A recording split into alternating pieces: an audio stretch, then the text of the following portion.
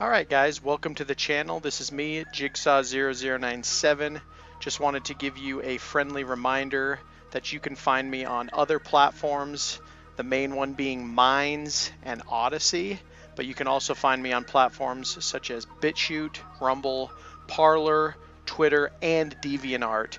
I will always leave links to these in the description of the videos, and you can see them on the banner of my channel as well. But with that said, let's get right into the video. Alright guys, what is up? Today we are going to talk about Omicron! In case you guys don't know what Omicron is, it is the new COVID variant. Ooh. And the reason I want to talk about this specifically because... Sorry about that. The reason I want to talk about this specifically is because Trevor Noah recently had a moment of clarity about the vaccines, and he was basically saying that I don't even know exactly what they're doing. I guess they're trying to push another booster.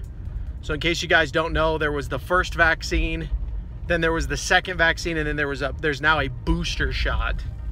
So me, I've never been vaccinated and I never will be, but my mom, I think she got vaccinated twice. My dad was gonna get vaccinated, but then me and him got COVID actually around the same time, so we got it and got over it. But now they're saying, and then there's a booster shot, and now they're saying that you will need to take the booster shot every 3 months or something like that for the next 5 years. It's insane. So basically what Trevor Noah was saying is that, and keep in mind, if you guys don't know who Trevor Noah is, I don't know how you don't at this point, but he's like a hardcore leftist. He's the one that replaced Jon Stewart. If you guys remember Jon Stewart back in the day. Back when I was young, at least, he was like the political comedian. Anyway, Trevor Noah, he's a big social justice warrior, like Colin Kaepernick type. So for him to have this moment of clarity just kind of shows that the mask is slipping a little bit when it comes to this whole COVID-19 thing.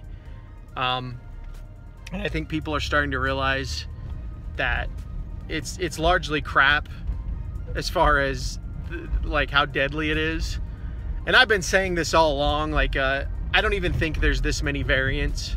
So we've had like the initial virus, then we've had Delta, and now Omicron. So we've had like 3 variants in less than 2 years. That's just not very normal of a virus to mutate that quickly. But at the same time, the vaccine probably caused it to mutate this quickly as well. So who knows at that? Like honestly, and this will lead into what Trevor Noah was saying. He basically said that he would rather trust professionals, healthcare professionals, over the pharmaceutical companies, because pharmaceutical companies stand to gain billions of dollars for vaccines. And keep in mind, like, this Trevor Noah's logic is flawed in my opinion, because like I wouldn't even trust health professionals at this point, like especially the Dr. Fauci's of the world, because they're literally censoring doctors that don't agree with this. So like if you're censoring doctors that don't agree with this and they're bringing forth like solid evidence, if you guys know who Brett Weinstein is, I'd recommend checking him out, his Dark Horse podcast. He talks a lot about this stuff. He invites people onto the show, far more knowledgeable than I'll ever be when it comes to stuff like this. But he invites people onto the show, and they have like a countering opinion to the mainstream COVID narrative or whatever. So that's why, yeah, I wouldn't even trust healthcare professionals on this, because likely they're being bought and paid for as well. The big pharma it's got its grains and everything. So yeah, it was just an interesting moment of clarity where I'm thinking, okay, like I think even the hardcore leftists are gonna have to give up on this grift at some point. And you know what's really funny is his audience attacked him. Like they said that his statements were pro-Trump and, you know, all this garbage. You know, the woke is becoming a religion. I could make an entire video on that. But basically, like, wokeism has become like the new church ladies in a way. Like 20 years ago, everybody used to complain about Christianity and how they were trying to censor things, and now everybody's complaining about the woke. Like basically the left has the power now. You remember that, guys. whatever you can't talk about is who has the power. So yeah, it's really interesting to me. And I don't even know if I'm going to put this video on YouTube, because I don't know if you can even talk about COVID. That was one of the reasons why I didn't really make a lot of content last year, because this is the kind of content I wanted to make, but I was like, you know, YouTube might just delete it. So I don't know.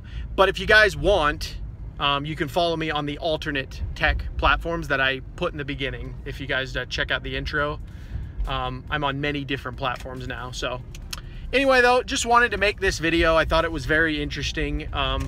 The Omicron variant, guys, that's another thing. This Omicron variant is proving to be just pathetically weak, because that's another possibility of viruses, right? Is they can evolve to be more transmissible but less deadly.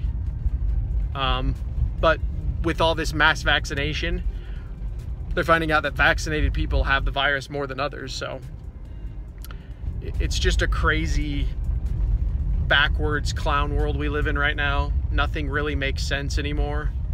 And it's just frankly ridiculous that this has happened so quickly. Like, just 10 years ago, I remember people were at least able to have like civil discussion about things, and now it's like we can't even talk without being censored. So anyway, guys, that is the video. Just want to make that quick one here for you, and I'll talk to you all later.